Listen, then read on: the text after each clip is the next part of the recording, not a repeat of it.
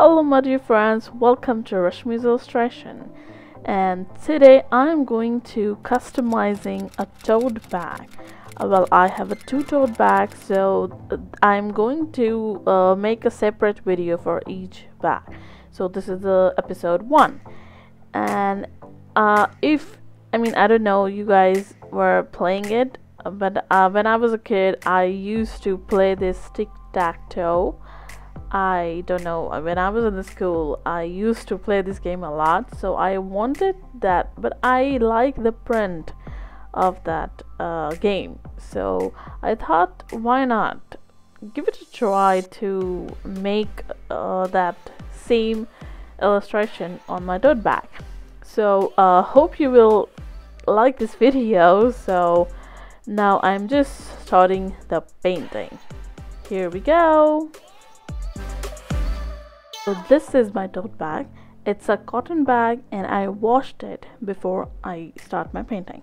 So it's an optional step if you wanted to wash it or not. And I'm going to use a Fevicryl Acrylic paints, masking tape and a paintbrush. Well, I'm going to use the two types of masking tape.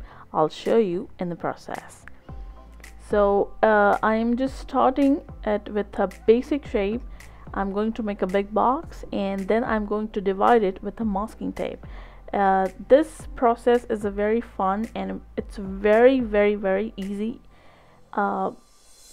Big masking tape, I'm going to use it to cover the whole box in the corner, and the small tape, with the help of small tape I'm going to make the small line in between, as you can see, the black lines. So hope you will understand what I'm doing in the video.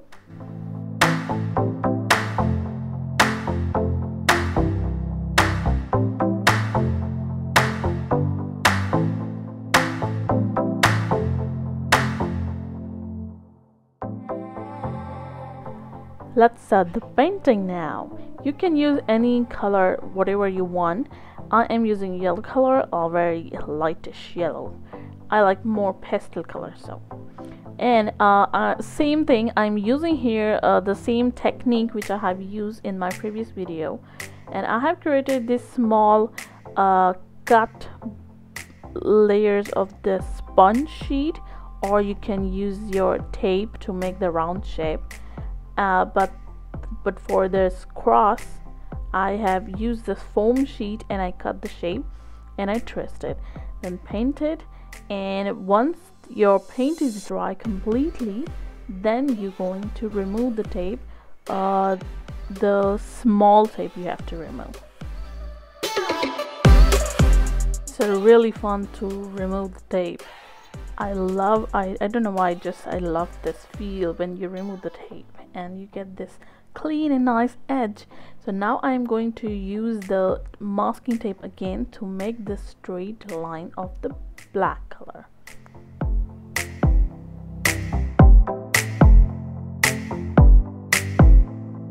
Well, I'm using the cutter to cut the small section of in between the tape, but it's optional.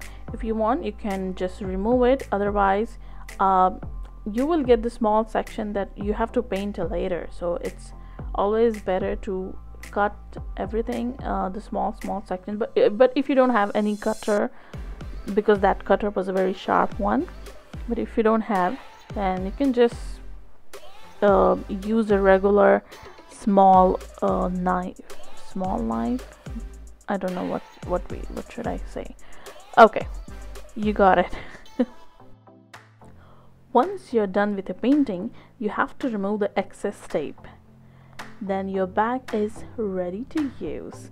Just let it dry completely and you can use it.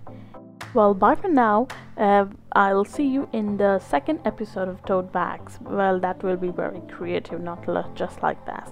So stay tuned and I'll see you in my next video. So bye bye. Oh, and if you're going to make the bag, please tag me on Instagram. Yeah, bye.